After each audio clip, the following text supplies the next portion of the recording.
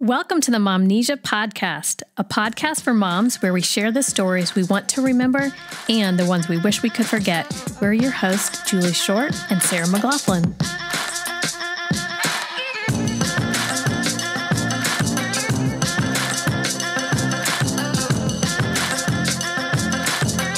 Julie and I are excited to invite you to some of the events that we're hosting and the work that we're doing this year. Did you know that I have 6 albums on Spotify, on Apple Music, and pretty much all of the places that you can listen? Yes, I do. I've been churning out tunes for years, y'all. And that means you can go right now. You're probably already paying for those services, so you can listen for free. It basically tells all the bots that Sarah should keep making music. Thanks for checking those out. I'm also doing tons of collaborations this year with other musicians and artists worldwide, putting out remote covers and original tunes. Check those out on Instagram at Sarah Tunes and on Facebook at Sarah Scarborough Music. You can always check out where I'll be performing live at sarahtunes.com. Some of the work that Julie is doing. Are you tired of these questions keeping you up at night? What am I doing with my life? Surely there's more to life than this, right?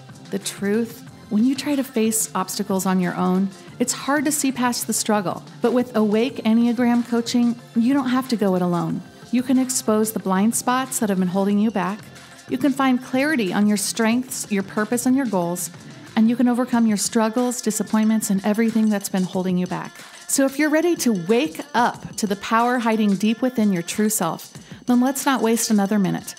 Go to juliekshort.com and book a free 15-minute clarity call and discover how to get started. Here's something new that we're offering in Season 3. Are you interested in advertising on Momnesia? Reach out to us via email to find out how you can connect with our listeners.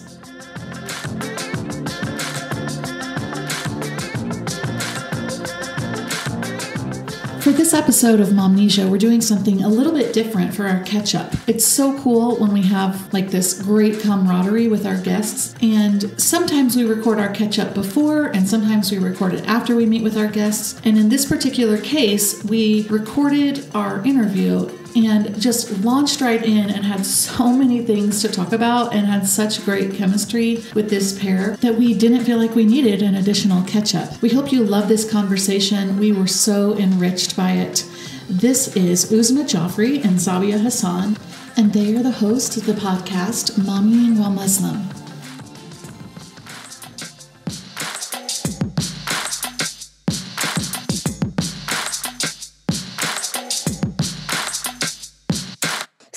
Telling us she just went to Vegas for the first time. Oh, how was it? It was cool. I liked it. I mean, we flew into Vegas so that we could drive to Yosemite. Oh, so we were only there in Vegas one evening, and then on the night before the flight home, one evening. It was very quiet, we realized, because of everything. And I was telling Julie, like, that's about our pace. Like, that was packed for what I would like. But the drive to Yosemite was beautiful. Like Death Valley and all of that was just astounding. That's awesome. Yeah. So glad you got to do that. You travel a lot because aren't you coming to Phoenix too in December? Yeah. I don't always travel a lot, especially these days, but yeah, it's off and on. I'm traveling for fun again, not for work. I used to travel a lot for work. That's good. Yeah. Lucky. And so here's Zaiba. Hello, lady. Hi, Zaiba. Sorry about that. I was in the Google Hangouts, and I'm like, I can't find a Zoom link to save my life. So I apologize for that, Julie and Sarah. Thank you guys so much for meeting you. Nice to meet you. No problem. Yeah, we're sorry about being late. I had to mop up my blue all eyeliner. you ladies look pretty. I don't have anything. Oh, no. This is not going to be video, right? Like, no. Audio. Okay, That's our first question today. I was like, that means I'm going to have to like do something. I am totally channeling 1994 Julie. I have on a flannel. I love it. And Doc Martens. She's got the Doc. I just got some Doc Martens. I love it. Exciting. That's my daughter. My daughter now is walking around like she wears Nirvana t-shirts. Oh, yeah. Leggings, Doc She's Martens. living the best life. Oh, and I'm like, I couldn't afford Doc Martens. I had nothing Doc Martens. I Exactly. didn't. Yeah. And so I'm like, you best believe I'm going to make sure. But she looks so cute. I do love it. Yeah. Same. I see. Now that I'm 42, I can afford them. Yeah, exactly. I want the red ones. I always wanted the burgundy ones. Yeah. Oh, yeah. Yeah, those are hot. Killer. Yeah. I see that with like the scrunchies, the chokers, the Birks. It's like I'm wearing my daughter's scrunchie right now because I did not wash my hair. Hello. Nice. Love Good it. messy bun. sometimes we had those things growing up, but it was like, I don't know if you guys had this. It was a really famous like Gap sweater, and it had the big V. It had like three Varsity sweater. Oh, yeah. Yeah, we all had that. Well, I didn't have that. I always had that like once. Mine was a knockoff. Yeah. Once it was on clearance, like 6 months later when people weren't wearing sweaters and they weren't cool anymore. No, isn't that sad? Yeah. Shoot, missed it again. Yeah. Off-season I always say, shopping. I'm so for it now. I tell my kids right now, I'm like, if I were to die and come back, I would want to come back as my children, okay? Because the they fashion. are living their best life. And my boys don't care, but my daughter, because she is my only girl, I do spoil her. I'm not going to lie. I'm like, you want that shirt? Because the boys wear sweat clothes. All the they time. don't care Oh, yeah. at all. So the fact that she does, I enjoy taking her shopping. Mm-hmm. We just had this conversation because my 10-year-old son is Growing like a weed. He said something that made me want to slap him, and I'm glad I didn't. He said he was trying to communicate to me what kind of costume he wanted for Halloween. And he's looking on Pinterest, and it's just not going to be right. And so he said, it's like I have nothing to look forward to on Halloween. Oh, And I was like, the free candy. it's not enough. The outside, I will not tolerate this. Yes. Be grateful. Like you're living, you are living your best life, bro. Exactly. So we're not doing trick-or-treating this year, I have to say. So because it's definitely, we're going into the second wave. And so what we're all doing is we're going to have an outdoor movie in our front lawn. I invite my neighbors. I'm like, listen, I'll have candy at the edge of the driveway. Help yourself. We're going to be watching Hotel Transylvania. Oh, I love it. So we're going to do that. They still get to be dressed up, but it's going to be cold and rainy. So let's see even how long that lasts. But it just doesn't make sense to me to go house to house during this period. Right. Like, we're I'm not a trick-or-treating family anyway. We don't do it. We buy the costumes and then we wear the costumes everywhere. Yeah, exactly. Or park, soccer games. I want every dollar's worth out of there. Oh, yeah. Ours is kind of like that. It's the neighbors are having a bonfire, so it's the kids on our street. We're trying to modify it, but I kind of felt torn because people are opening their doors, but I'm like, it's masked and outside. How many more dangerous things are we doing? Yes. I just felt kind of a tension about what to do. Yes. No, honestly, right now, there's no good answer. Let's just be real. We're parenting during a pandemic. We have to be mindful of that. And each family has to do whatever they need to do to get through what they need to get through. Yeah, for real. And nobody should be judging or like I say all the time, COVID shaming. Right. So do what you need to do for your family. And if that means going trick-or-treating, do it. For us, I'm going to put the candy at the end of the driveway because I really don't want it in my house. And I'm doing my movie in the front yard. So whoever wants to come and watch it can come pull up a blanket and watch it. So I love that. Yeah. Where are you located again? Are you in Texas? No, I'm in DC, the DC metro area. That's right, opposite coast. Okay. Yeah, so she's on a totally different. The next 48 hours are going to be super confusing for me. I would actually say the next 48 hours plus 3 months. So you're now going to be 2 hours behind me versus 3 hours. So when we're doing even today, I was like, is it Central? Is it Eastern? Right. Could you remind me? She starts texting me 3 hours before it's time for me to get up. Exactly, because I wake up at 5 and she's like, stop texting me in the crack of dawn. So which one of you changes times? She does. I don't. I'm Phoenix. Arizona doesn't change. We don't have daylight savings. Yeah, we used to be like that, and I loved it. I do not like that we changed now. Yeah. I had moved from either. We're in Indiana, and I had moved from Arizona to Indiana, and they were the two places that didn't change. And then Indiana. Oh, Indiana doesn't change either. You guys are where? Indianapolis also. We do change now. You do change now. There's only 2 states that don't. A few years ago. I think it's us and who else? Is it Oregon? I don't remember. There's 2, because that was on our trivia question last night. Wait, we do couples trivia every week. Mm-hmm. Oh, that's fun. If I can stay awake. Yeah, she can't stay awake for it because it's 6:30 Central Time. It's 9:30 Eastern. 8:30 Central. So she falls asleep already because she wakes up at 4. Yeah. But like as couples, we found it really helpful during the pandemic to find something to get together and do. And I trivia love that. has been it. Yeah. So what, do you use a guide or Trivial Pursuit or what? There's actually a podcast that it's based off of, but the coordinators are in Milwaukee, and they started it based on that podcast, and then they were recruiting for couples, and so we signed up a bunch of couples and did it. So it's 6 rounds with a midpoint round for extra points, and then a gauntlet where you have to get all 3 questions right in order to win, and there's like wagers and everything. That's cool. There's no money exchange. It's just good fun so that we don't kill the people that we live with. Right. Oh my God, girl. Yeah. But Sarah, there is a place here in Indy that does that too. We've done a few nights with our friends Ethan and Kirsten. Oh yeah. So yeah, that's cool. That is fun. It is a way to kind of stay connected. And we do a lot of Jackbox games. Have you guys ever done Jackbox? No. I'm assuming somebody has to buy it, and we don't have it, but our friends do. But they are games that you can play like through the internet. Virtually. I heard you could do that with the Cards Against Humanity. I would love to set something up like that. I've never played that. I don't know why. I haven't played it either. God, it's so fun. Don't play it with teenagers. Yeah, it makes for some really awkward conversations. So do not do that. But it is so fun. We should do that. Like, I'm going to start playing that right now. Actually, we should do a podcasters Cards Against the Humanities. That'd be amazing. Wouldn't that be so fun? We would have to check box though, not for kids. And exactly, not for kids. And those are the best ones. Explicit. See, for Muslims, it's so nice to be able to have a trivia because usually the trivia bowls are like in bars and stuff, and so you have to drink, right? It's like the waiters don't like you when you keep ordering Cokes, right? So. Yeah, this works out really well for us. Yeah, that's awesome. Well, I'm glad that we've been recording this because this has been great banter and we probably will use some of it. But typically we start with introducing you guys. So and we just start our conversation. I feel like I know you ladies. I know. It's like ready to go.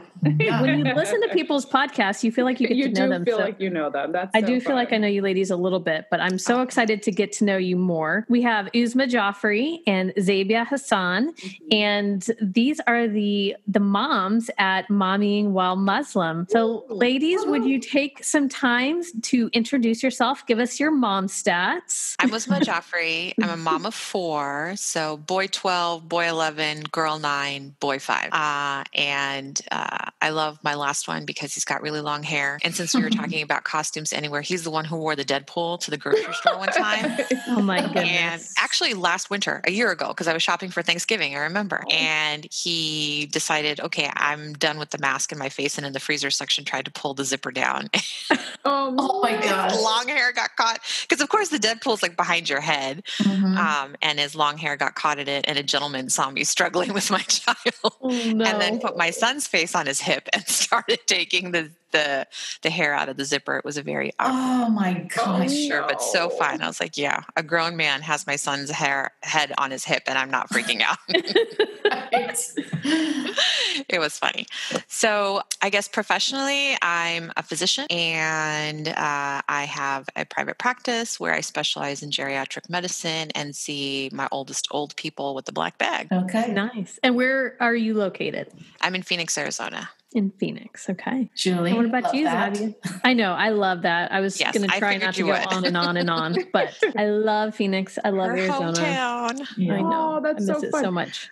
So I'm Zaiba Hasan. I'm originally from Chicago, mama of 4. My oldest is 17, actually. Zachariah, he's a boy. I have a Zara who is going to be 15, almost 10-year-old Zaid, and 3 boys and a girl. My last is 7, Zan. We're all Z's. Yes. So we're known as the Z crew here in the McLean, Virginia area. And it's funny because my husband is actually from Terre Haute. Indiana. No way. Yeah. So his dad taught at ISU. So that's the Indiana. And so we're pretty well versed with Indy, Fishers, all that. We actually just sold our company there called Mansfield King. So that's based out of Indianapolis. So we have a good connection with the Midwest still, and IU and all that fun stuff. But what do I do for a living now? I am a student. I went back to school. I was an event planner before COVID and decided I hated it.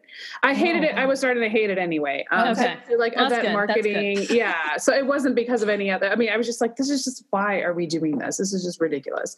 And so now I'm getting my master's in divinity and parent coaching. So my whole point will be kind of putting the two things together and parenting from a spiritual perspective, obviously with Islam as my lens, but I am learning about the other religions as well. So that's what I'm doing right now, amongst homeschooling my younger two, which has been quite a fun journey.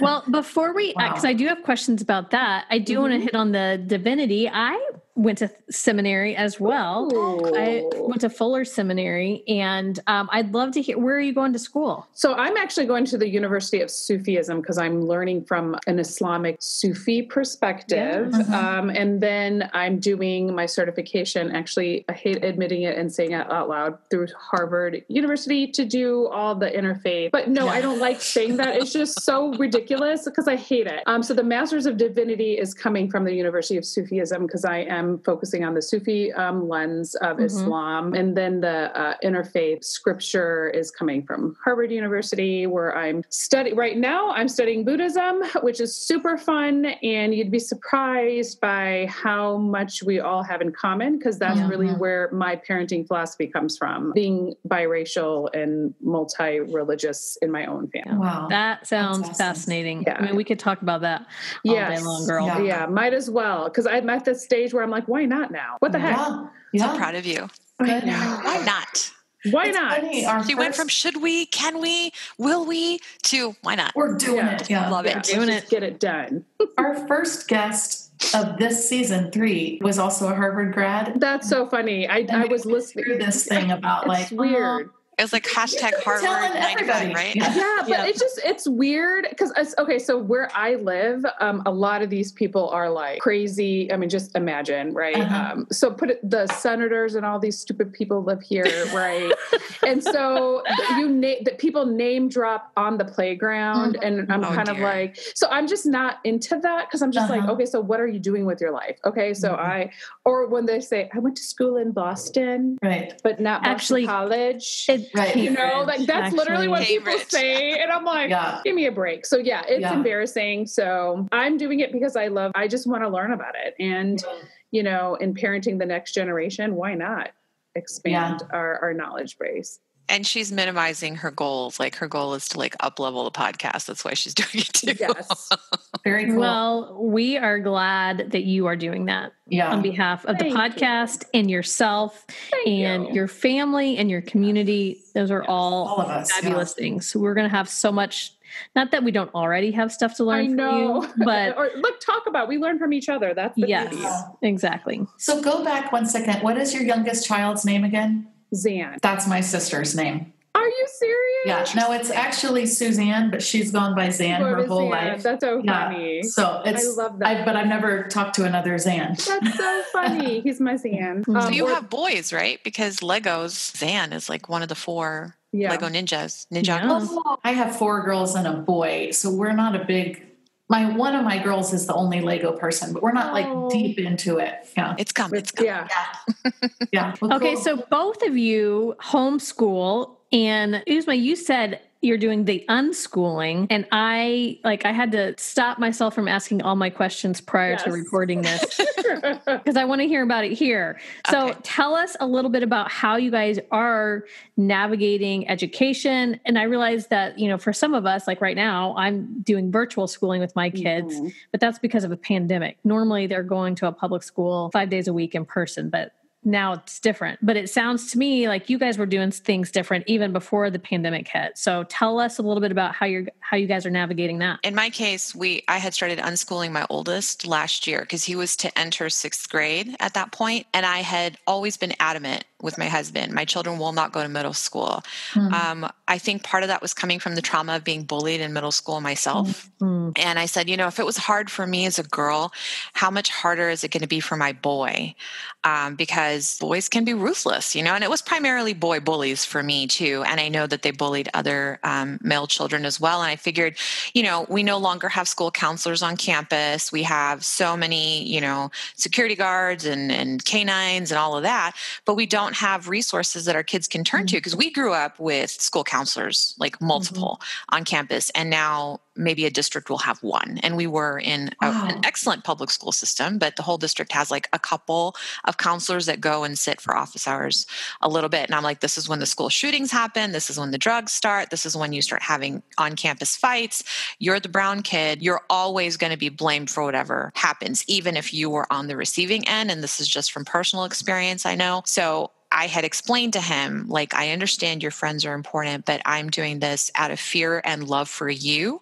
And I know that once you get to high school, our relationship is going to change and you're not going to want to be around me. And maybe, I'm going to be okay letting you fly a little more, but these 3 years, just give these to me because I need you in my life. And I wanted to connect with him. Our relationship was really the pits for like the 2 years prior. And I wanted to focus and hone down. And, I made this prayer the Ramadan before, and I was like, make homeschooling easy for me. That was like the plan I had to ask for. I was like, make it easy for me. And the words that came out in like this big slobber of tears and snot was, God, just reestablish my relationship and that love with the son of mine that I prayed for my whole life. Let me connect with him again. And a week later, a very dear friend of mine started an unschooling course. She is somebody who never sent her children to school. And she is a master's in education. She's been a teacher at the public-private level and is going back for her PhD now. And she finally, after years of my begging her, put together this course. And I took it. I signed up. I was one of the first people that signed up. And it was amazing and fabulous and just really solidified my need to bring my son home and gave me a way to do it. And it was the best because with unschooling, for somebody who is a lazy parent like myself, I don't want to do too much work. My kids know I hate papers. I hate projects. They will very, frightened, will come to me and be like, Mom, it's a project, but the teacher promises it's only one every 4 weeks because I will just lose it. Right. Yeah. I get really anxious and I'm like, like, why do I have to do this? Right. You're going to do this the part. 6th grade. Yeah, I did all these grades before. I don't want to do it again, and I really want to do the opposite of what my parents did. But then when I was thinking about it, my parents were lazy parents too. They didn't check my homework. They didn't make sure everything happened. But I was one of those kids who was anxious and wanted to get all the assignments done and asked the teachers for extra homework and took home extra homework during the summer. So I didn't want that for my kids. I wanted, I guess, a more relaxed approach to education. And I really wanted them to have education that meant something to them, not what meant something to me or what I thought they should learn. So with unschooling, we primarily will provide resources that the kids are interested in. So like that son, I had said, what do you want to learn? And so he made the schedule, like 7:30, I'm going to have like morning routine time. And then 8 o'clock, I'm going to have math. And 8:30, I'm going to have reading. So exactly what he was doing in school, he set that up. So I let him sit with it for a week.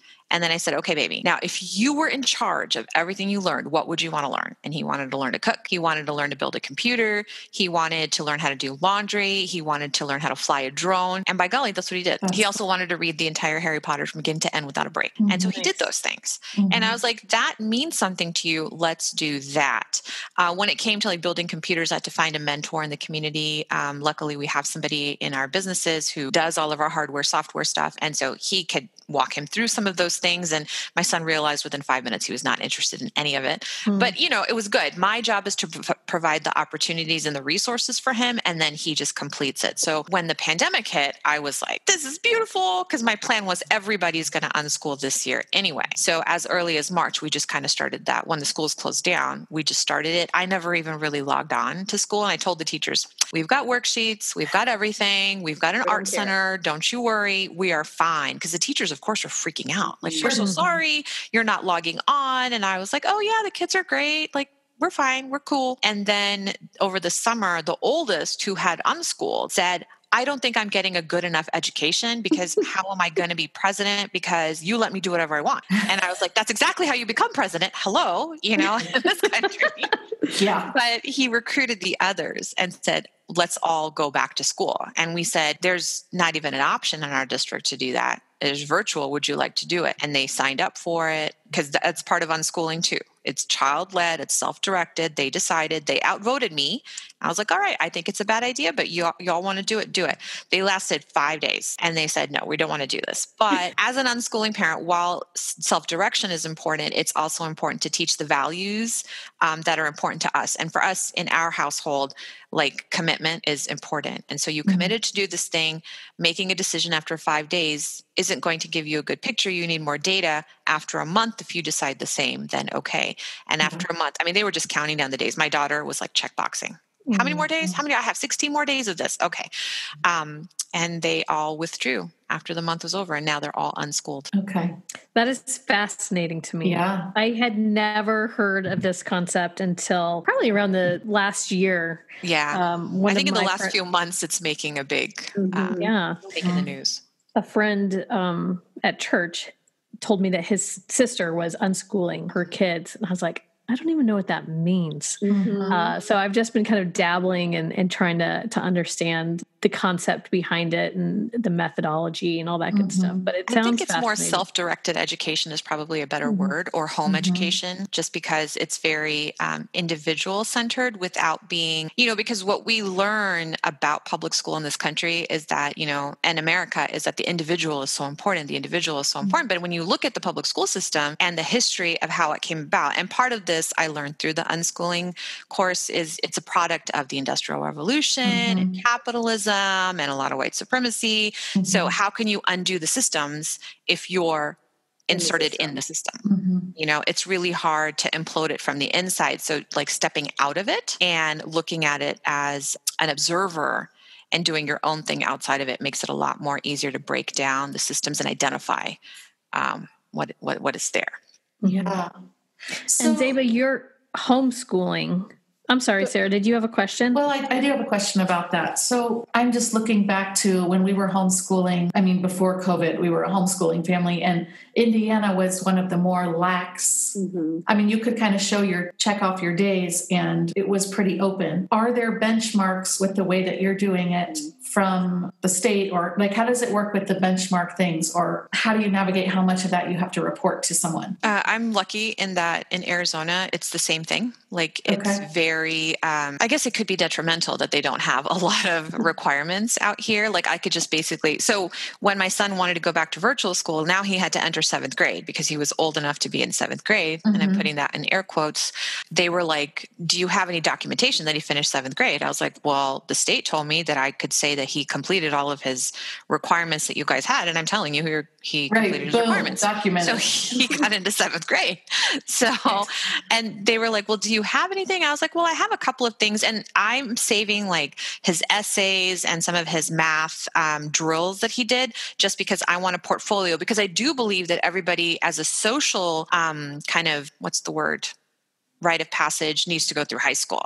High school was one of the best times of my life, and I would want my kids to have that experience. So to get them back into high school, even though I know statewide, they would see my kid as 14 or 15, they go into 9th grade because we very much believe that age determines your learning level and your intelligence level.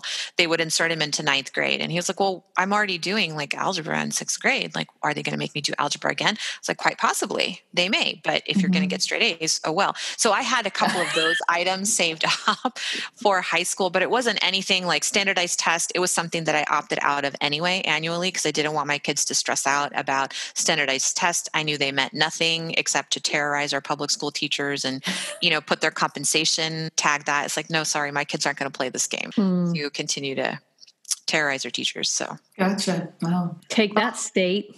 I mean, I think my big takeaway from what you're saying is like, I'm inspired by how much you know what's right for you guys and that it's working. Like that's awesome. Yeah.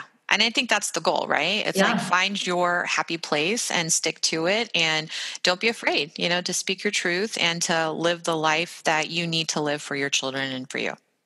Yeah, very cool. Zaiba, how did you guys get to homeschooling? I'm a homeschooling parent through COVID, to be honest with you. Like, I saw how crazy it was. In fairness, my older two are doing virtual high school because they were not allowed to be homeschoolers and participate. They're both basketball players, so they couldn't be on the basketball team or try out for the team unless you are enrolled in virtual high school. Sure. So we had to take that off the table for them. But for my younger two, I'd always toyed or talked. And obviously Uzma had this example with the unschooling. I'm too crazy to go that way. You know, I'm like, oh my God, I don't think I can do the unschooling thing. So there has to be something a little bit.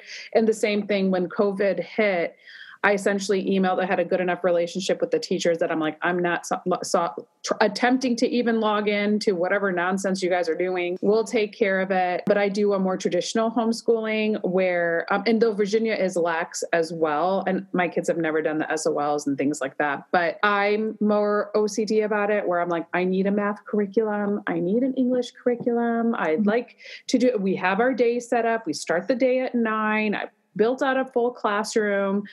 We go from 9 to 11:30. The kids have a break for 2 hours. And then we go from 1:30 to 4 in our traditional, I'm just, whereas I'm teaching them, but I need more of that guidance because I appreciate where Uzma is coming from, but I'm like, I need to make sure that they're hitting their own benchmark. So, I'm going through that curriculum with them.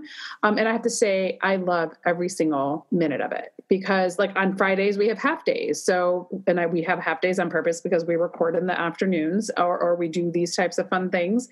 And now I've had an art teacher start coming to the house. So she does all that gross, messy stuff that I have no interest in doing.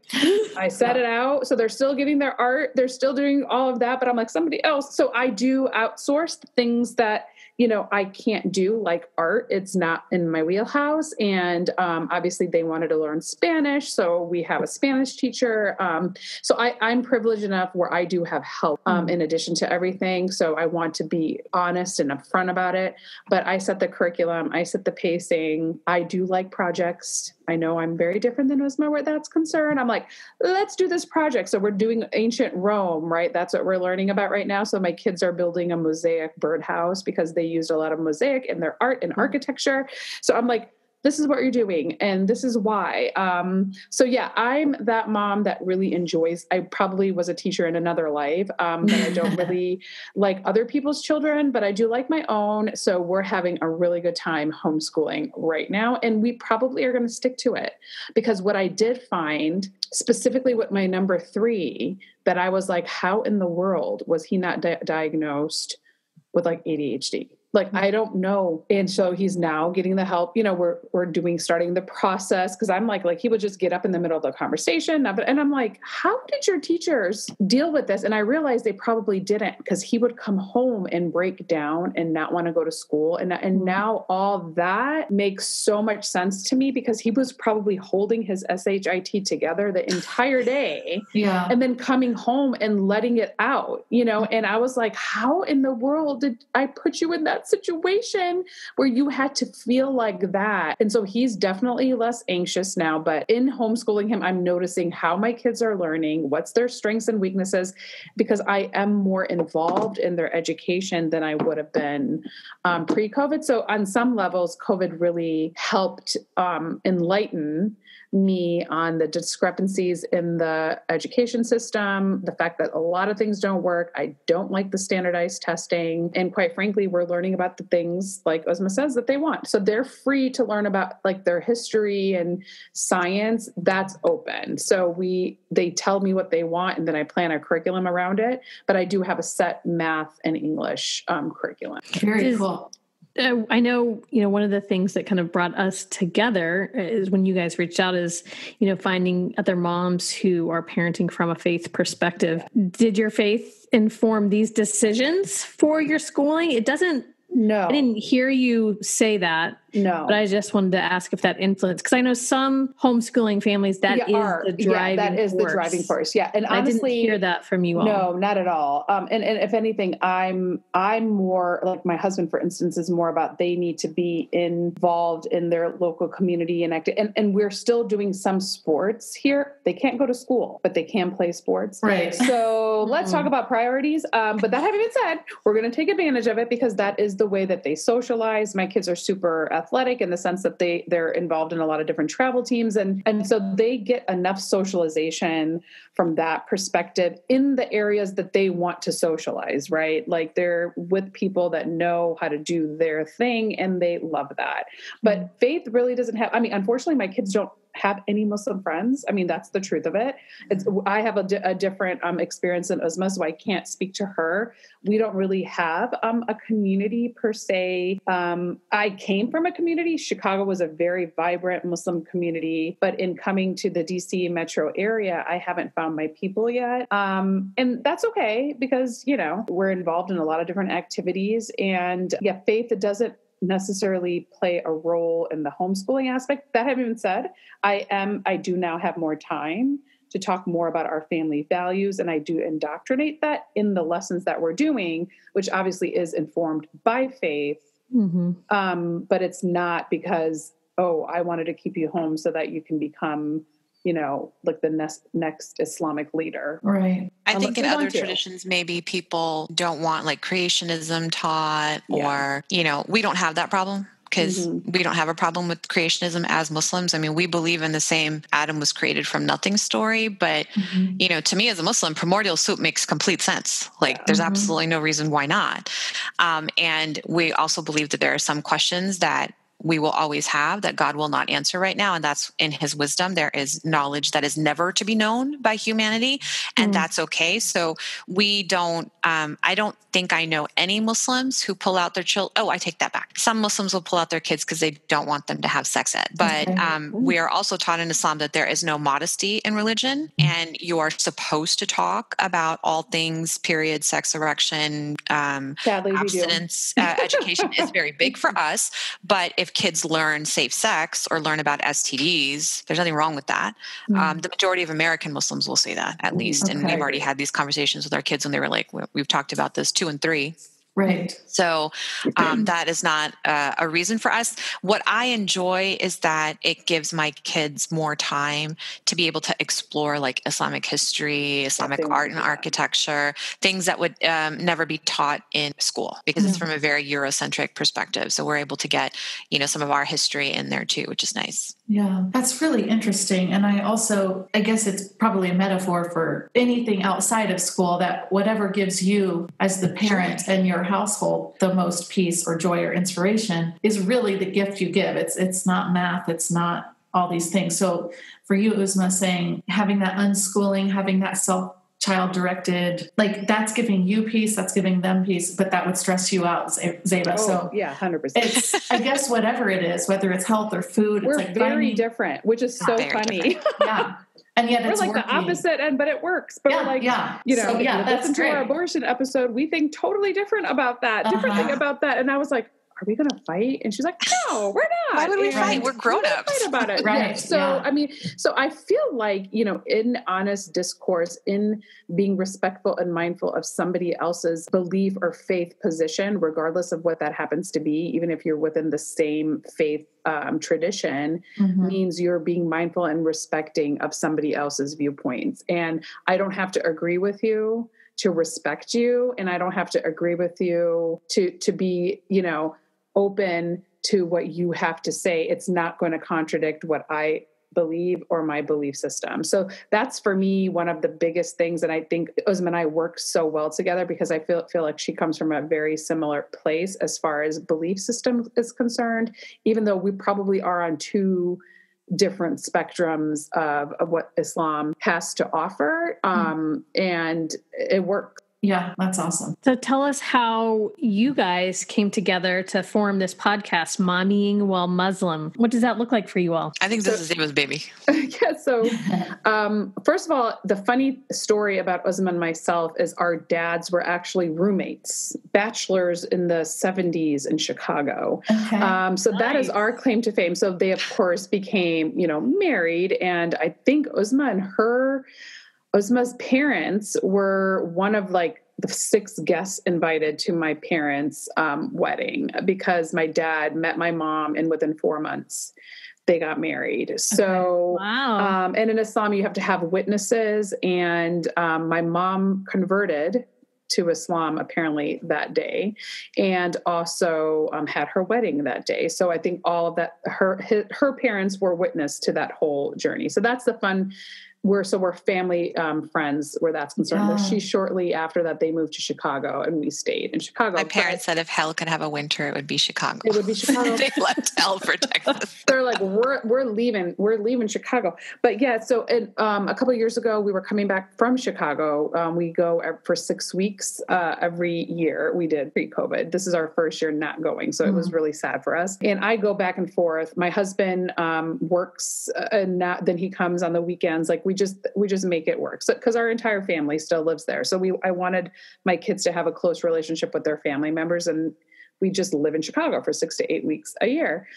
So we were coming home from one of these trips, and my son was about to enter high school, and he's a bigger kid, and he was wearing a Northwestern shirt, and he was in front of me in the line. I was behind with the other 3. I think I still had a stroller, and you hold all that stuff, and you're trying to get there, and you're like, I'm coming up, and you guys go ahead. And then I was noticing that he was given a hard time. And I was like, what is going on? And finally I kind of had my daughter talk to my younger 2 kids, and I'm like, okay, watch them. Let me go up. And the guy was giving him the hardest time. Where's your ID? Why do you not have one?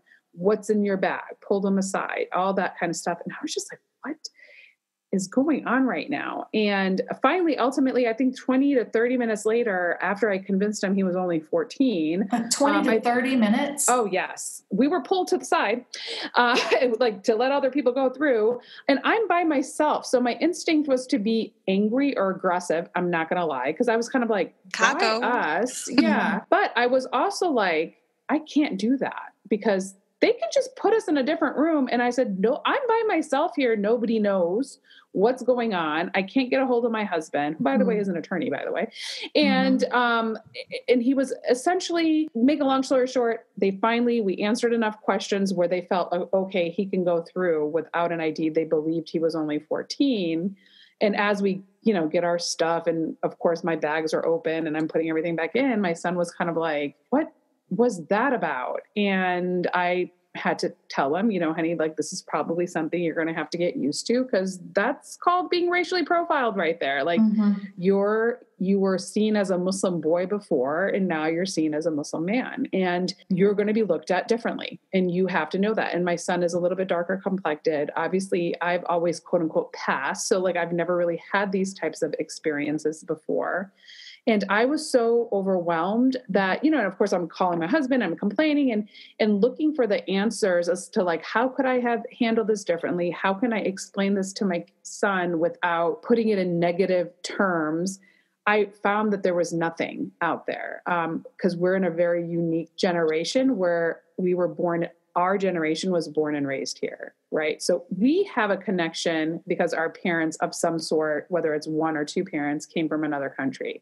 But our kids have 0 connection to any of those other countries. So they feel 100% American and cannot understand why they were being treated this way. Right. So in my quest to find a solution and coming up short, I called my childhood friend, Uzma. And this is the famous part of the story. She was like, Uzma, you can take over, my dearest. What idiot Muslim travels in the United States after 9/11 without their ID? Yeah, but I didn't say that. What a friend. I know. I didn't clue. say that because I was shocked. I still remember what intersection I was driving at. I think I drove through a red light because I was like, she did what? Yeah. Because my children, we traveled domestically. A lot.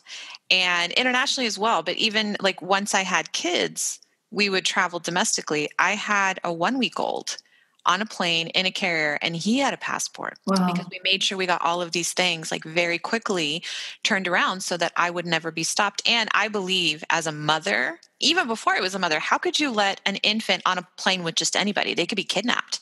They could be child trafficked. Why wouldn't you check a child's, and I would even get the letter from my husband that I was traveling with his children, with our children. I wasn't kidnapping them. Nobody has ever asked for that. But that's my anxiety, right? Yeah. Like that should be protections that we have in place in this country if we really cared about child trafficking, we would make sure that stuff is done. But obviously it's just lip service. So, and I knew from being body frisked at the airport shortly after 9/11, strip searched, and my brother disappeared at JFK for 3 hours because they can not only pull you out for 20 to 30 minutes, they put you in a separate room. You're not allowed, they take your cell phone, so you can't make any phone calls. They don't notify your families. They don't notify the connecting flight, and they take you and interrogate you and try to entrap you in many ways. I've had a state letter from the State Department saying that I'm going on a medical mission trip and still got pulled into that room for an hour. Like, what kind of medical interventions were you providing? It's like, well, we don't plant bombs inside of people. I'm wondering. We do vaginal exams and blood pressure and all that. So you still have to always prove yourself. But that's for somebody like me who's physically different looking. And my garb is obviously very identifying. Zaiba's son made the mistake of looking different. And so I had these experiences that I felt like I could share with Zaiba and kind of educate her on it. But I said, okay, I think her specific ask was like, what do we have for moms that go through this? Where do our kids go when this happens to them? And we couldn't find any place. And she said, well, would you be willing to come on a podcast to talk about this? And I said, sure, what's a podcast? And then I started doing my research. She was going to research about how to start one. And in the meantime, I started listening to them. And for me, the inspiration was Jen Hatmaker, whose message is, there's enough room for everybody at the table. I felt so inspired as a non-Christian woman with her message that I was like, oh my God, I wish more Muslim women listen to you because that would be great. But I know what the mentality is for a lot of the Muslim community, even the Muslim American community. If you hear too much about the gospel, you hear too much, love in Christ, it just automatically turns it off, or Christ is my savior. They're done. Yeah. So I was like, I'm going to be the Muslim Jen Hatmaker. Yeah, girl. And then I called Zaiba and I was like, let's get started. And then it went from this theoretical idea to she's like, and I'm like, what? I wasn't quite ready. She was not. So kicking and screaming, I made her launch it. Ready for this? And I'm so thankful she did, because it's always, like I said, God comes into different people's lives for a reason. And we have now successfully, I feel like, created a platform for other American Muslim moms. We specifically focus on the mom story and and raising their kids. And the beauty is we get to come on amazing podcasts like yourselves and other Christian podcasts and really kind of break down those stereotypes that were not that scary. Like, we're willing to talk to you, and you could be sitting next to me at a basketball or baseball game, and we would probably have more in common than difference. And that is perhaps how we should be approaching our connectivity. Is from this place of, okay, your son plays basketball, or teenagers are grumpy and gross. It doesn't matter what religion you are, and connecting that way, I feel like you break down stereotypes and build bridges. Absolutely. And if there's a religion where they're not grumpy and gross, I'd be the convert. Exactly.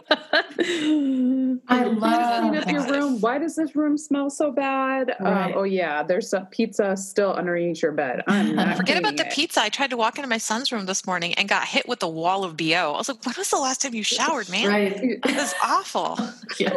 Yes. It's so beautiful and inspiring. And I do feel like, I not only feel like we have so much in common, but I really commend Julie, because I feel like she does great work in supporting this idea that are respecting each other. Like, I wrote down what you said, Zaiba. I don't have to agree with you to respect you.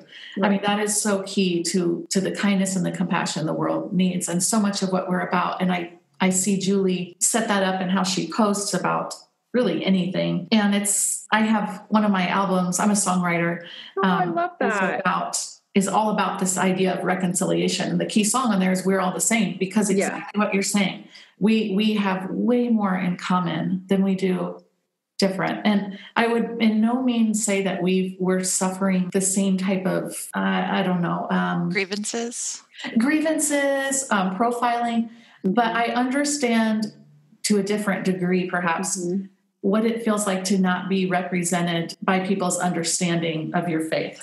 Right. And I feel like Julie and I, that's been a common theme of this podcast is, while I am a believer in Jesus and his redemptive love, I don't feel represented by evangelicalism. And I recognize that part in you that's saying our country is not representing Muslims correctly or with truth, or the idea has been skewed somehow for a number of reasons. That part now, in my case, I feel like a lot of people are skewing it themselves. And they do that through misinformation, right? Yeah, like if you've never met a Muslim person before. Absolutely. And it's the same for me. If I have, and I'm going to be honest with you, like Uzma and I have gone on a little faith tour, and we were, invited by a lot of evangelicals. We were scared. We also were scared. We're like, why are you inviting us? We thought we were going to be attacked on air. We're like, what's going to happen? Okay, and we are still super friendly. And they're dads. They're evangelical dads. And we found things in common. And that is the beauty, right? And that is America. Like when you actually go to what the core of America is supposed to be, well, it was supposed to be, right? I'm not saying what it is or what it was. We're not going to get into that. But we can go as American Muslims moms. And one of the guys even asked us, does your husband know that you're on a show with men? I don't remember that question. Do you remember that? That was the first one. And we were like, yeah, our husbands don't care. And like, that's the first thing. I don't think we have our own podcast. They were just like, what the heck? They don't, like, we're like, you can't be on our show. We don't care what you have to say. But that's my point is like, he's not going to know any better unless he asks the questions. Right. And you have to be open and receptive to answering the questions, even if it makes you uncomfortable. Because at the end, we can agree to disagree and still respect each other. Yeah. And respect like the fact that, you also are not being represented by your faith group. Like I get that. And I feel for you. And you start your own thing, girl. That's my philosophy. If it's not there for you, build it for somebody else. That I'm so thankful that we have this podcast in an effort to, like you said, we're not having people on to bring them to our side or our platform it is absolutely 100% because we believe we have something to celebrate in you, something to learn from you. And my feeling is that you're here under that same hope. So like, I want to listen to your songs now. I'm excited. I was like, I see the piano. I want to break out into song. I was listening to Hamilton before we came in here. Like I am all about that. We could spend a whole, after our podcast on Cards Against Humanity, then we'll Hamilton. We'll do a Hamilton. Sing the Hamilton numbers. Yeah. Oh, all of us singing Hamilton together. Like how fun is that? Right. So good. Da, da, da, da, da, da, da. Yep. I hate to even turn a corner, but sorry. Julie, should we get to the stories? Yes. Oh, I'm sorry. We want to hear. I love this. This is awesome. So we want you to tell a story you want to remember, as well as one you wish you could forget. Where would you like to take us first? Do you want to remember first or you want to forget first? Let's always remember first. Yeah, remembrance is good. And my disclaimer is I wish... Because momnesia is a term that I've always used. And then I was so happy to see that there's a podcast name for it. Because I was like, oh, thank goodness there's a place. Which, by the way, Uzma got so mad because we found another momnesia. We were really mad. Do you know there's another momnesia? We were really mad, too. We were really mad, too. I think we should all write a collective letter. I won't say we hate them, but no, I'm just kidding. Okay, I was like, who they are. But there's another one? I was like, oh, no. But their saving grace is that they're gone, right? Yeah, they only had a few episodes. They podcast sorry. So it's okay. Yeah. You guys are there for the long haul. We're the real ones. Yes. Right. So. Even though we can't remember anything. So my disclaimer is I wish I could remember all those moments in the quiet dark when you're nursing those newborns, because those moments don't come back. And it's really hard to remember what somebody's face looks like in the middle of the night. But aside from that, a story I want to remember is being at Kmart. in the checkout line many years ago. I was with my kids picking up some photos because y'all remember Olin Mills, the photography studio? Oh, yes, girl. So yes. in Arizona, they were in Kmart. You might remember this, Julie. And of course, I was picking up these pictures a full year after I took them because mom life and momnesia. Yeah. Right.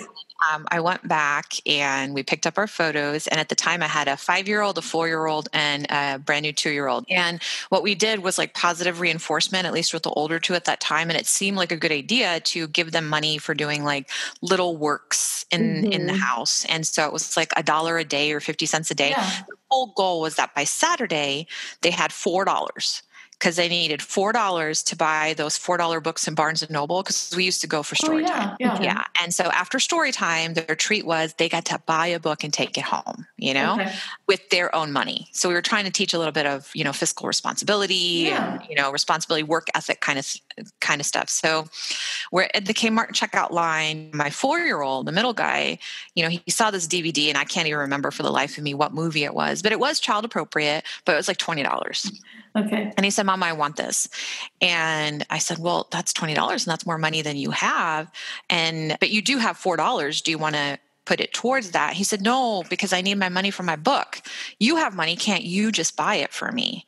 And then, it kind of spurred the conversation of, well, I could just buy it for you, but I work really hard for my money. You work really hard for your money, don't you? And I think it was like literally they picked up their toys. Maybe that's what it was, or put the folded laundry back. Right. We remember our kids are all spoiled. Yeah. Yeah, they are. Yeah. So, and I knew that there was no way, like mathematically, he could earn $20 in a week. I just kind of wanted to impart this knowledge to him that he wasn't getting the DVD, but I wanted to talk it through with him. And, I explained to him, I was like, well, Ami has money, but she doesn't have money for the DVD. She has money for other things. And I think we were buying like M&Ms at the checkout. So I actually had money for that. And my pictures. Yeah. And I think at the time, it just seemed like the best way to teach him that Ammi's money is earned by working, and she's already decided what she wants to spend it on. She doesn't want to spend it on a DVD. And Ammi is just mom in Urdu, our household language. So, we're having this conversation, and I think he was thinking about how to earn money. He was like, well, how can I get money? And I was like, well, think about the ways that you can get money. And while he quieted down, this older lady was in front of us, and she turned around and she said, good job, Mom.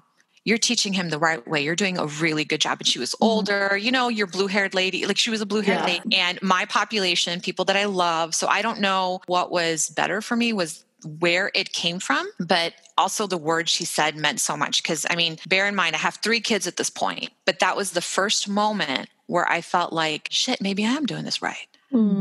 So for 3 children, I lived like a shell of a person, like not believing in myself, not believing in my motherhood, not having the confidence, asking everybody and their mom and their sister and their grandma, like, how do I do this? How do I do this? Where's the manual? Like, am I supposed to do this? Am I, what school, what food, what clothes, what wear, what vacation, what enrichment activity, what? And all along this very simple, very organic thing that we had started and we're talking about was okay. And for the first time, that shell of me filled up. And that was the moment I gained confidence in my motherhood, because I had not gotten it. Everybody else would always be like, oh, you have so many kids and how do you do it? And you're such a superwoman and you're working and you're this. And it's all the stuff that was bouncing off the shell, because none of it fills you. If anything, it disempowers you even more, because now you have like imposter syndrome on steroids, right? So that wasn't helpful. But this lady just turning around and saying, you're doing such a good job was so important. And that's part of what we want to do at the podcast is like, tell moms, you are amazing because you brought life into this world. And maybe if that person is still not living, you are still a mom. Like you are birthing miracles every day. Freaking, you are a miracle. And that to me, I think is really important to impart that message to moms everywhere, that you whatever you're doing it right. You are perfect just the way you are. And I think we don't say it enough to moms with the right language. Right. Yeah. I'm so glad that woman in the Kmart shopping line followed that nudge to say something, because I'm sure she had no idea the impact that it was going to have on you and your life and your motherhood journey. But she was willing to turn around and just speak that encouragement. Like, what a gift. It was. I cried all the way to the car. Yes, I bet. I love that. Who knew you could get Slurpees and mom wisdom at Kmart? Right. And photos. You know, and photos. It's funny to me hearing anybody say, do you know who Olin Mills is? Because I feel like the church people kept them in business for so long with the church directories. I don't know if that's a thing anywhere else in the world, but those church directories. Yeah. Do mosques have directories? No. We just literally take phones to their cameras and maybe we FedEx them. I don't know. I mean, that is like a deal. Thing where we don't have directories. Mills comes in and they take pictures of all the families. Wow. Then you have this church. It's like a yearbook, like a church. Oh, that's so cute. So you can see all the families, and then it has like their contact information. Yeah. I mean, not anymore, right? I guess with Facebook, I haven't seen it in years and years, but it was a thing. Yeah. It used to be a thing. That's awesome. Yeah. Now Kmart is closed down. FYI. Yeah. At least my best friend and I in 7th grade or so, we went to Olin Mills and got pictures taken as if we were like siblings. But it's better than the glamour shots. Remember glamour shots? Yeah, I don't think glamour shots were a thing yet. In 7th grade? Or maybe we weren't allowed to do it because it was racy, right? Yeah. Get your makeup dressed up, put your makeup with the big hair. Yeah. I never did that, but I recently found my mom's. I didn't even remember. She had done it. That's awesome. Good for her. I mean, she was, I don't know if I was away at college. I mean, it was like in the last. Well, you know, some people are doing those boudoir shoot for their FYI, husband. I did those. Are you kidding? Yeah. Hell yeah. I'd be scared. We'll have to talk about that later. Oh my God, you're like, that's another podcast. She's the prude in the relationship. Oh no. I'm like she'll tell me something. I'm like, stop doing that. I don't want to know that right now. That's so funny. Well, I love the work you're doing. I mean, you're empowering people to trust themselves, which is the biggest gift. Really? That's cool. Zaiba, do you have a story you want to forget for us? I have lots of stories I want to forget.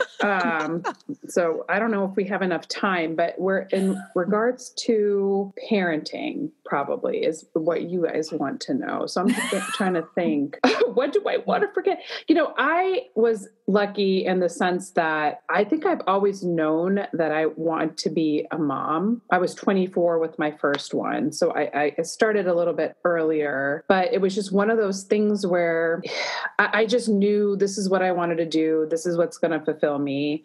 And I felt blessed. Though the one thing I probably would want to forget is for that first 18 months of my firstborn.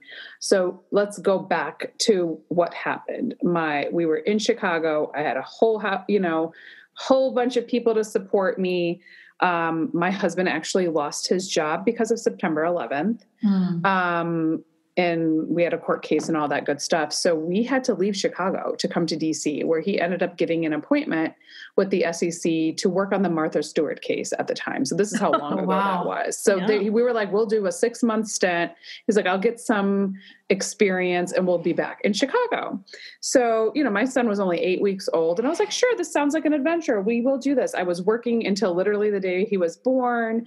And then I come as a new mom and I'm totally by myself in a city I don't even know. And I think and obviously in hindsight, I probably had postpartum depression. Now I can recognize that being a more experienced mother, and to the point where we would just lay in bed and I would just be like, I don't know what to do with you. Like, and it literally was, I would just sit him down. He'd just kind of look at me with his big brown eyes. And I'd just be like, I don't know what the heck, because my husband would be gone. He was working on this case. He was gone early in the morning, didn't come. And I'm alone, by myself, away from my family, sleep deprived. The sleep deprivation was key, which started my journey on sleep training and doing all of that. So I'm a big believer in mamas need rest. And it wasn't until I got pregnant with my daughter, where he was still sleeping, that I was like, I need to do something because I cannot move on to that next child feeling the way that I'm feeling. Yeah. And I, to this day, feel badly because I don't remember his first 18 months as much as I'd like to. One, I was in a sleep deprived fog. I get that. I didn't have the help and support, which is why I'm a big believer in trying to support other people now. I didn't enjoy it. Mm-hmm. And, you know, with my other 3 kids, because I had a different perspective, I enjoyed every second. I mean, even the sleep deprivation, like Uzma was saying, you forget in the night.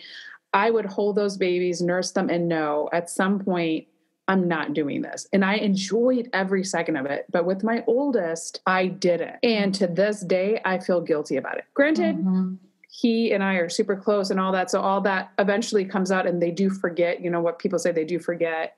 But I can't ever forget that I loved him, but I wasn't engaged with him because I was just living, waking up, doing the things, kept him alive, and I wasn't interacting. And I wish I can go back and change that. That's probably my biggest mom. I wish I could forget to this day. So that's why I sneak into his room in the middle of the night and just stare at him. As his feet are off the bed and they're big and stinky, but I'm just like, oh my God, I love every bit of you now because I did miss out on that journey. That was, I have to look back at pictures and be like, oh, this is how it was. Cause I don't remember it as well as I wish I did. Yeah. Now I'm going to cry and I'm going to not cry. Cause I told Uzma I'm not going to cry. And she just made us cry on the last one. So. I just cry all day long. That's why I didn't wear my makeup today. Cause I'm like, I know I'm going to be crying. I wore my blue eyeliner in homage to Princess Di today. And that's right. Yeah. Blue eyeliner. Man, I'm going to go find my blue eyeliner. Why are we talking about Princess Diana today? Oh, I don't know. I just, every time I wear blue eyeliner, I think of her. I was like, should I be Googling something I was thinking, I'm like, I don't think this is the day she passed away. No, it's not. Is it? No. That's what I thought you were saying. Because I remember I went to college, though. I remember where I was thinking, okay, it was fall. It was fall. It was the night of the freshman bonfire, Sarah. Oh, yeah. Bonfire. Yeah. There were a lot of weird things that are bonfire. That happened. Should we tell them about the freshman hike? Yes. Now I need to know about this freshman hike. Is this something you want to remember or something you want to forget? Well, Sarah, you have to talk about it because I didn't experience it. I started at Ohio State and transferred. So I didn't even know that, Julie. Yes. Oh my gosh. We are discovering some amazing things today. Okay. Well, on this podcast. There was this thing. It was, what year they don't do it anymore, but it was called the freshman hike. And basically they would line up all the girls and all the guys and you would hold hands, each down the line. And then they would rotate like every 2 minutes. And then upperclassmen kids would be yelling during this walk, like, meet your mate, or like little sayings. And then you would go, and it was like around the campus to a certain rock. And I mean, it was funny. Like it was funny, but now I'm like, I cannot believe in my lifetime we did this antiquated, mating ritual, normative thing. Yes. Well, let me ask you this: did anybody actually meet their mate that night? Because that would be a cool story. Yeah, I mean, there are always like stories that legends. Happen. Yeah, I don't think anybody we know. I don't think that happened. No. Well, that's what HL and Sandy Baker say. Oh, really? That they met on that. Okay. And I did meet my roommate's mate. Roommate's mate. Oh, that's good. My roommate's mate. Yeah. We always talk about that match. No, it had nothing to do with it. But we always talk about how like that was when I first met him, was holding his hand for an awkward 2 minutes. I mean, it wasn't even walking. It's a little bit weird. Yeah. Yeah. That's a very intimate experience. It's very interesting. To push upon people. And why did they stop that? Did something bad happen? Because it's a very intimate experience. You're like, I'm going to hold your hand. I don't think there was any. I definitely am not holding your hand now. One straw that broke the camel's back, but it was a pretty heavy bale of hay that broke it. Okay, so back to your stories. I know. Back to Zaiba. I'm sorry. I'm probably going to cry too. Like I really resonate with that with my second, and I've gone back with the proper help and counseling and meds. Yes. And processed, for me, there's a scripture in Joel that talks about God redeeming the year of the locust and making up time on a linear thing where you can't really make up time. It's fleeting. And just, I guess, even whether it's literally or figuratively, the idea that this will work out, the math will work out in the end, that the guilt of that or the loss of that, we're not bound by that construct of time. Right. When we are all tapping into something bigger than Earth. So I don't know. I've sat with that a lot though myself of like, I just wish I could go back. Mm-hmm.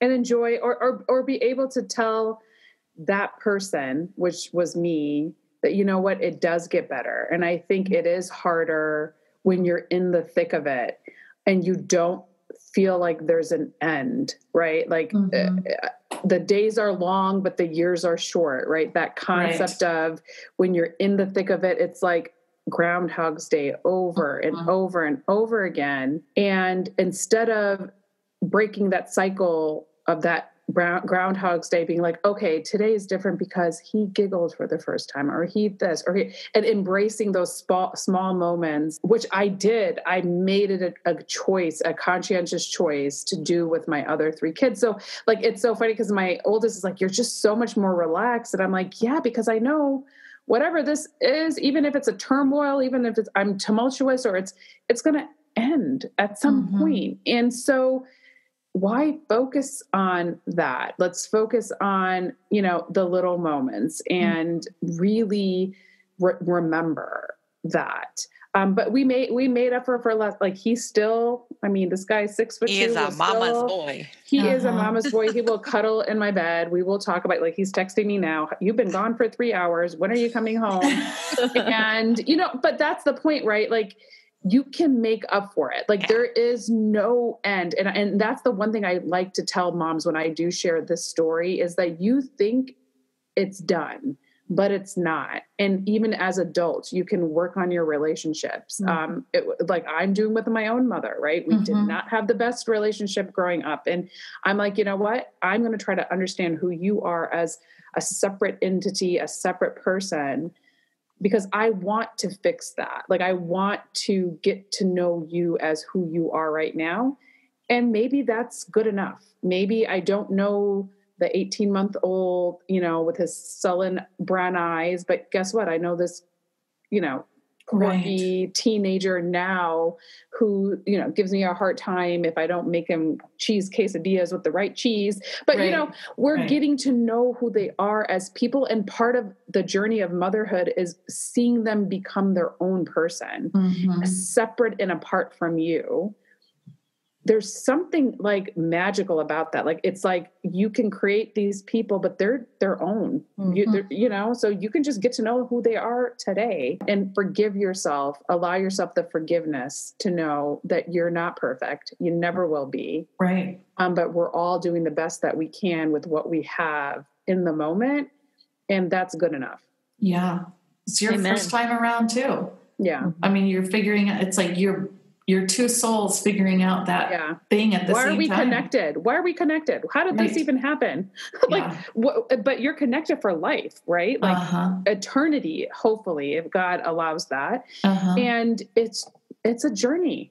Like parenting is a tough, I always say for every 3 bad things, there's like 1 good thing. But the beauty is we focus on the one. Yes, that's generous. One. But you said like a 10 to 1, but you focus I think that's the beauty of God, right? That he allows us, the momnesia, to forget the 9 bad things and focus on the good thing and be like, okay, it was worth it. Right. My mom says that it's from God, that forgetting that you have. My mom was a no epidural mom because in the late 70s when she was reproducing, they had epidurals, but they had that very back home mentality of, if you get an epidural, it will paralyze you. Yeah. And she had nobody here. She was alone. So her mom wasn't here. She has no sister. So it was literally my dad was like her encyclopedia of information. And he said, they will paralyze you. So she decided to have a very painful birth. And, if you've done that, good on you. I had epidurals on all of mine and one of them twice. So that's okay.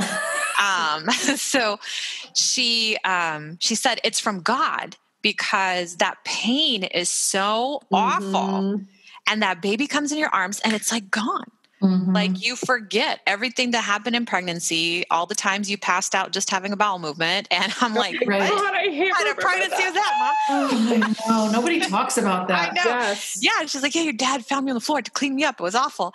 And she's going to hate me for sharing that. So, We all have had that story, okay? We all get it, yeah. I have not, thank God. No, Really? I have never had my husband. No, I asked him to shave me when I had like an emergency like delivery. And I was like, dude, I'm not ready. I didn't have time for my wax. You got to do this. I can't reach. And he was like, I'm not doing it. I'm not doing it. Right.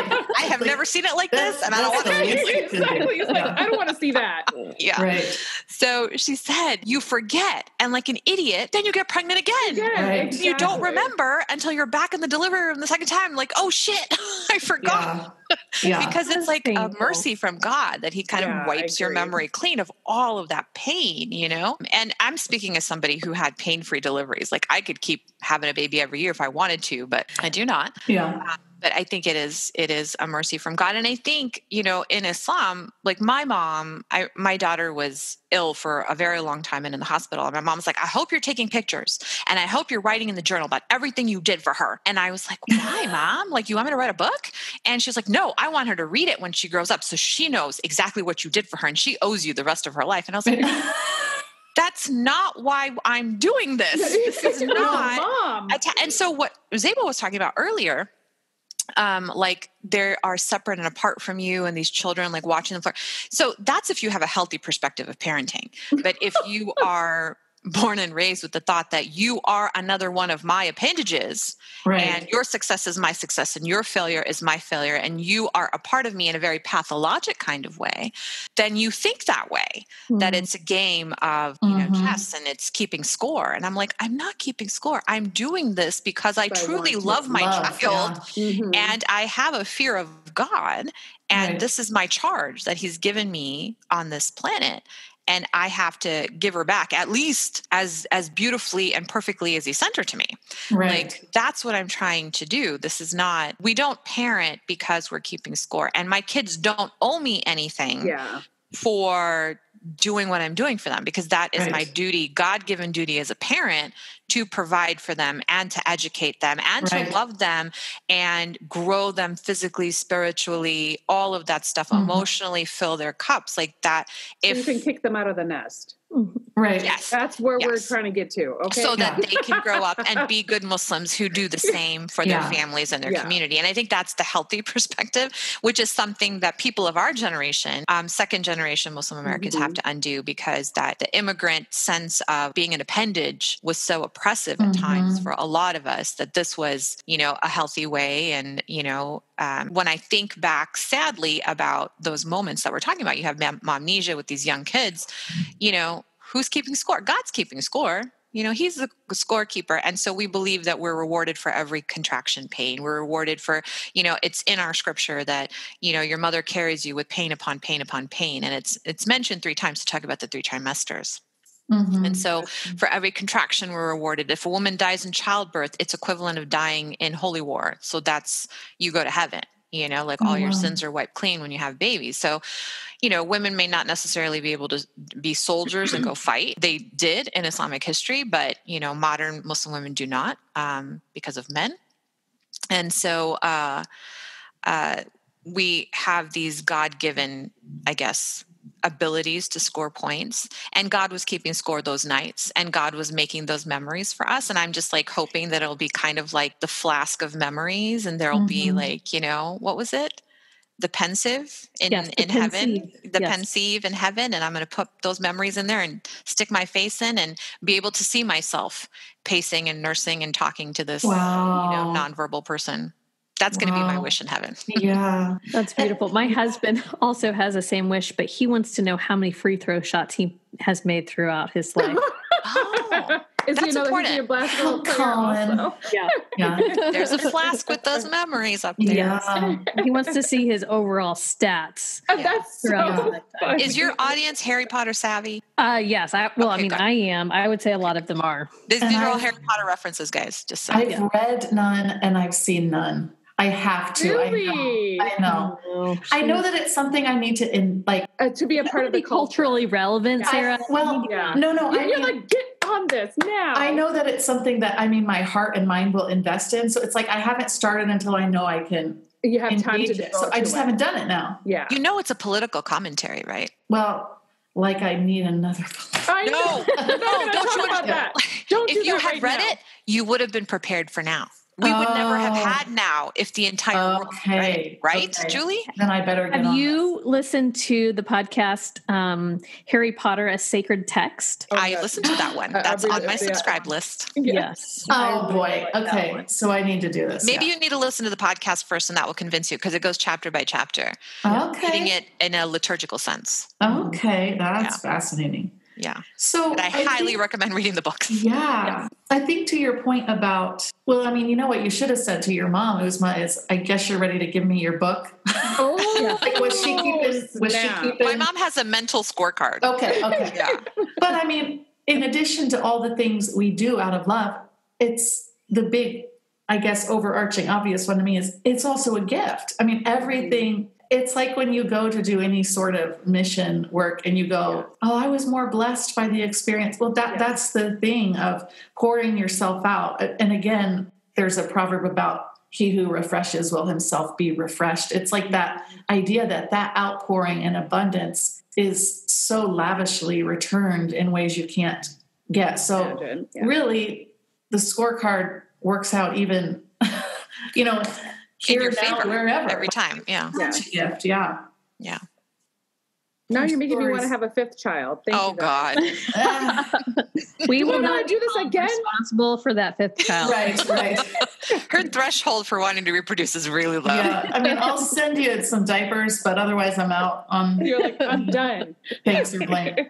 I think what's interesting about when we kind of thought we were done, and then our twins came along. And oh my goodness. The things I had forgotten, or I thought I had forgotten about number 2 and number 3, because the postpartum issues were so severe. What's weird is even though our twins are identical, my husband and I have talked about how one kind of looks like number 2 and one kind of looks like number 3. That's so funny. I would see things that they would do, or expressions, and I would be like, oh my gosh, I totally remember that. And I didn't think I did. So it also convinced me that is written somewhere. I don't know if it's in my heart, it's in my blood, what, but it's there. And your DNA now. Cell memory. Yeah, cell memory. Yeah. So I don't know, maybe you should have number 5. That would be the one to do it. I would do it, except I fixed my husband, girls. Okay. So I was like, you're getting fixed because I was on all that before and I'm done. Okay. Yeah. She still got pregnant despite 2 forms of birth control. So. Yes. Oh, wow. That's my problem. 2 out of 4 were accidents, even with birth control. Oh, wow. So that is not happening anyway. So that was like, if you don't want any more kids, you need to get fixed because birth control does not work for me. Yeah. And my 4th was such a traumatic birth. We were in ICU for like 2 weeks afterwards that I just am like, I'm open for adoption. Yeah. So if anybody wants to leave, I have had many a dream where somebody would leave a baby on my porch. Yeah. And I just take that baby in. So I am open for that. Do contact the authorities when that happens because it's illegal for you to take the baby. I know. It's just a dream. And get that baby a passport. Get that baby a passport. Exactly. We all come full circle. That is so funny. We definitely appreciate you. We can probably talk forever, ladies. Yeah. But I definitely appreciate you guys giving us a platform to come in front of your audience. And the truth of the matter is we are super open and receptive to answering any kind of questions. Trust me, we've gotten it all. Uh-huh. So feel free to do that. And at any point, if you guys need somebody for, something from us, we are happy and excited to help you guys out in any shape. Absolutely. Or way. You guys have been absolute delights. Precious. I do want to hear, I want to kind of use this as like a wrap up. What is one thing that you wish non-Muslim moms knew about momming while Muslim? Just maybe a short sentiment or something that you just wish that they understood or knew. I realize I didn't give you any heads up on this. No, I wish they knew. But it's primarily kind of our mission, right? We want them to know that we share so many of the same experiences, fears, and hopes for our children because, I think we've said it in so many different ways that motherhood is a universal language and we can all connect at that level. but that our kids have some additional challenges. And I don't think you need to open the TV and watch any political stuff about it. But, just what's happening right now in the last 24, 36 hours, that's going to affect our kids, like directly affect our kids.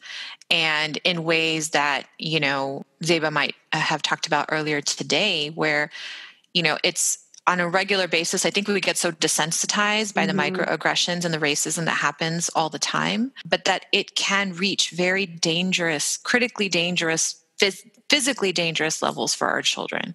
And for that reason, if you can ally with us in some way, on some level we are okay being the token Muslim friend, but we would really love to have allies who think of us as more than that, who really truly want to make the world a better place by making it safer for our children. Thank you. Yeah, thank you. That moves me so much. I don't know if I can say anything after that. I just love that. I feel like we went in an hour's time or whatever it is, from like strangers to like, I want to be like, I love you guys. Bye. I know. Call me in an hour. Go to Indy. When you come to Arizona, call me. Exactly. Oh, I will. I will.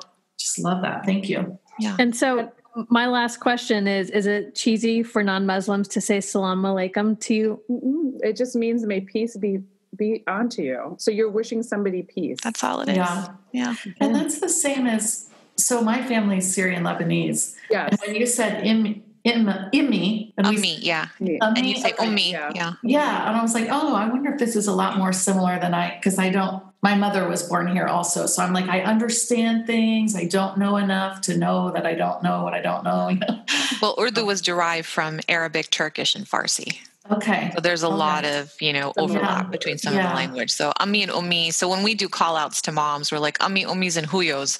So we hit our like South Asian contingency, our Arab contingency, and our African contingency. Very cool. Yeah. Very cool. Amnesia. Does that have a ring to it? Amnesia. Oh, Amnesia. Ooh. But there's only one momnesia.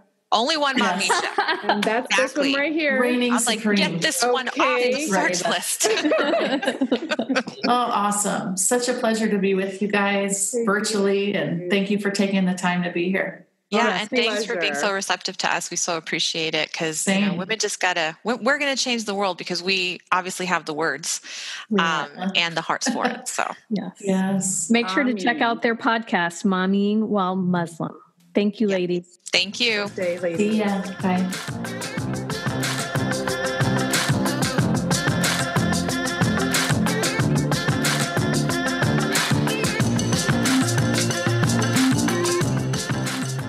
Well, we hope you will come back next week on the Momnesia podcast, where we're going to share more stories before Momnesia sets in and we forget it all.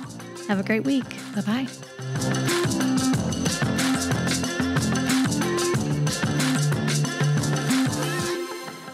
We want to give a big shout out of thanks to our Momnesia support team. Original music by Phil Larson. Check him out on Spotify. Edit and mix produced by India Potter. And our Twitter, which is handled by Shannon New Spangler. Don't forget to subscribe to Momnesia and find us on Instagram and Facebook. Rate and review. Thanks so much for joining us.